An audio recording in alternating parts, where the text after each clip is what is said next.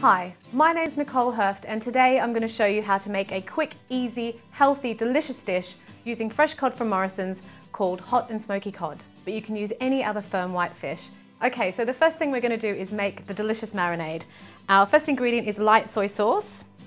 This is just for the saltiness, and then dark soy sauce, equal quantities.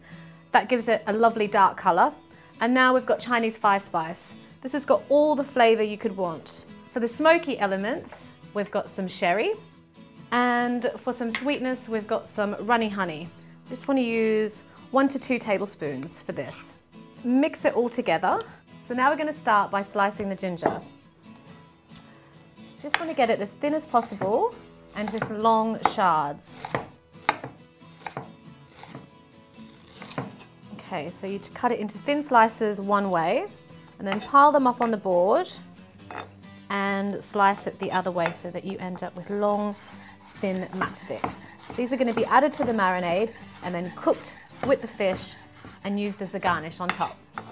So next I've just got to pop in the ginger into the marinade, and the last thing to go in is the lovely fresh cod fillets. Now you want to put them in flesh side down so that all the marinade can mix into the fish. So you can cook this straight away, but I prefer to let it marinate for about an hour. This will allow the flavours to be much stronger. So pop on some cling film and just remember to wash your hands if you've touched the raw fish. Okay, so my cod has been marinating in the fridge for an hour and is ready to cook.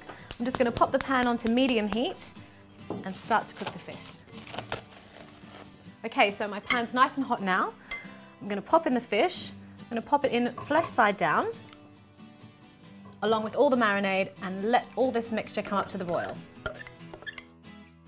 Okay, so now as you can see, it's come up to the boil, so this is the perfect time to add the chicken stock.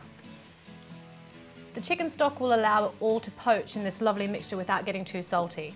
You want this to cook for about 5 minutes. Okay, so the fish has been cooking for 5 minutes. I'm now going to flip them over and allow them to cook on the other side just for another couple of minutes.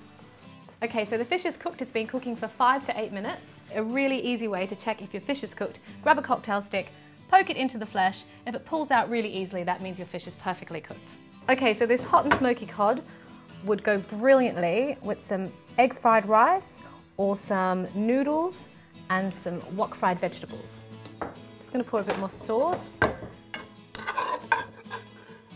over the fish like that, and some of that lovely sliced ginger.